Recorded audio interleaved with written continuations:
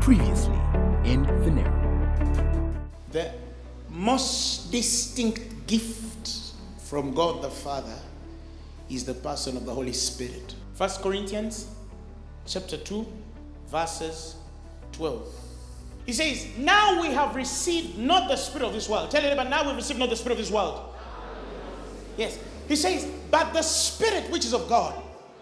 And it says that we might know the things that are freely given to us of God. Don't ask for a car. Ask for the Holy Ghost. If you receive the Holy Ghost, you'll know what is free.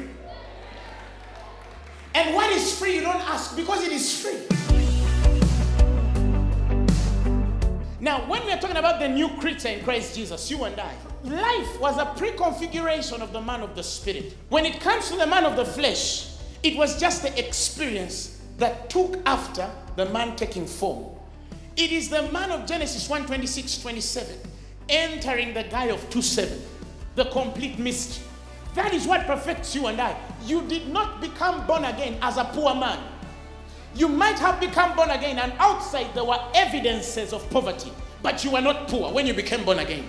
Outside there might have been evidences of weakness, but you were not weak when you became born again. Why? Because when you became born again, the Bible says you became a new creature and the old is past.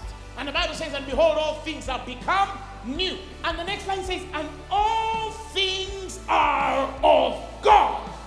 Your eyes are of God. Your body is of God. Your destiny is of God. Everything around you is of God.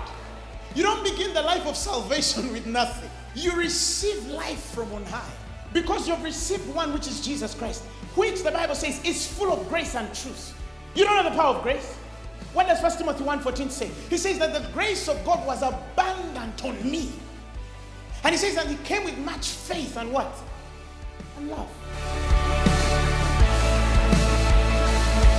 Instruction in the things of the Spirit is key.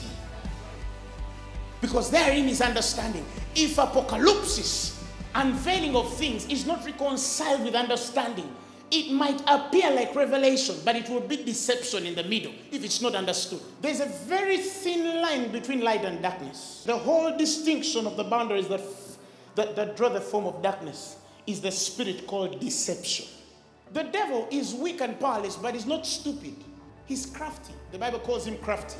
Jesus says that all power and authority has been given me. But you hear Christians saying, we break the power of Satan.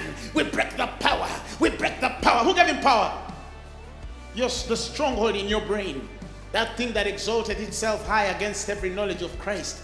And that is why we want to bring all your thoughts to captivity, to the obedience of Christ. That after your obedience is coming, all obedience is what?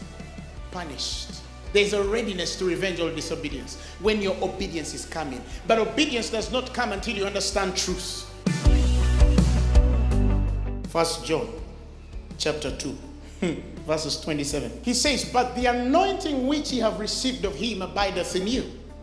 And ye need not that any man teach you. Listen, but as the same anointing, the Bible says, teaches you all things. That means that the primary ministry of the Holy Spirit is to teach you, not to set you free from bondage.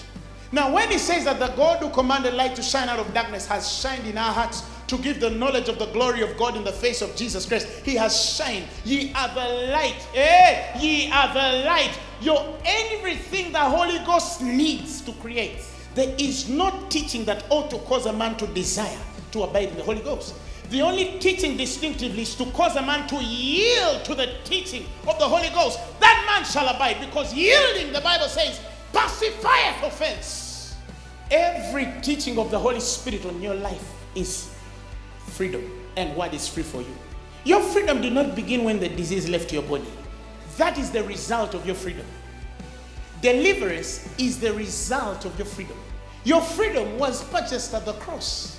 We don't come in the presence of God to tell you bondage. We come in the presence of God to tell you that you are. That's the gospel.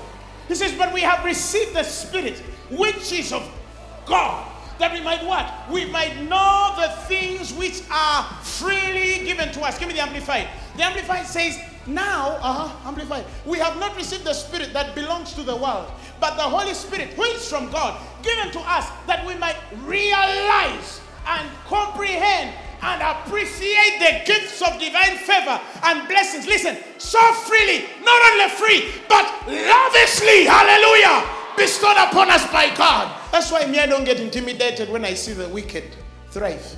I know the end of it. The Bible is very clear. The wealth of the wicked is laid up for the just. What does the Amplified say? And he says, and the wealth, he says, of the sinner finds its way eventually. It finds its way eventually into the hands of Apostle Grace, to whom it was laid up for. Put your name! Because all things are yours. And you're Christ. Why do you even worry?